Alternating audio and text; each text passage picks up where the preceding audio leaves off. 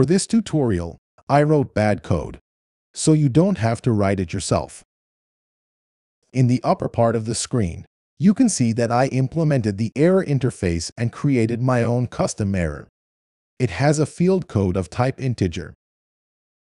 In the lower part of the screen, you can see that I created a function that returns an error.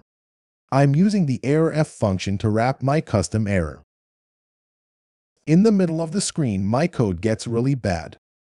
I'm trying to perform different actions for different codes of my custom error. You can see that the code actually works, but it is still pretty bad. This is because I used the whole error message to detect which code my custom error contains. If I wanted to change something, let's say the error message, I had to change every case of the switch statement.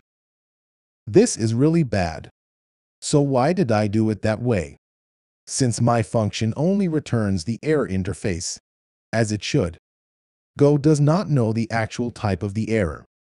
Therefore, I cannot access the code field of my custom error. As you can see, I'm trying to solve this problem by making a so-called type assertion.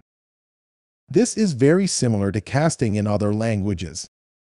I'm telling Go that the underlying type of the error will in fact be of type custom error, and I'm assigning the target error variable to it.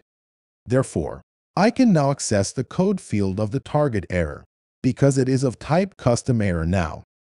I'm changing every switch case to the respective error code. For me, the switch statement looks much better now. To say it in advance, it will not work that way. As you will see, Go tells me that the error that the function returned is actually not of type custom error. Instead, it is an error that has my custom error wrapped inside of it. Luckily, the Go standard library provides the errors_As function. This function has two arguments. The second argument is the target error, in this case, my custom error. The first argument is the error I want to check, here, the error that the function returned. The errors_As function will convert the error to the specific target error if the target error is wrapped inside of it. As you can tell from the yellow squiggly line, the compiler is not yet happy with my code. That's because the second argument of the function actually has to be a pointer.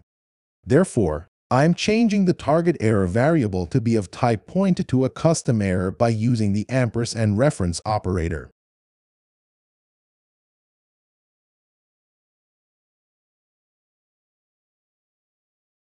Now it works.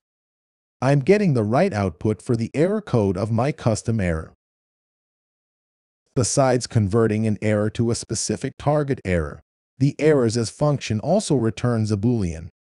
It indicates if the specific error that I'm looking for is indeed wrapped inside of the error that I'm checking. Therefore, I just included my switch statement inside of an if statement. In a real example, an error might have wrapped different errors inside of it.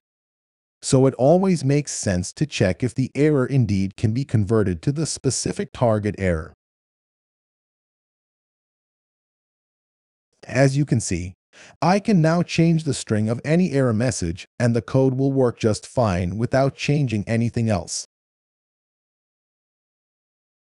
Please consider liking the video if you have learned something.